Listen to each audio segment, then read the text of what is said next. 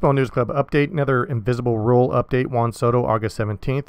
3, 2, boom. Crushes a 445-foot home run off of Will Smith. 110-mile-per-hour exit velocity. He's hit 7 home runs in the last 12 games. Everything looks normal, but no. Another unwritten rule controversy. As soon as the ball left the bat, Will Smith is immediately mad dogging Juan Soto. Juan just does a little bounce. Notices Will Smith staring at him. Stares back, flips the bat, goes to first, and then look at Will's reaction. You could read lips. He's immediately pissed off, and I don't understand this delicate sensitivity with pitchers.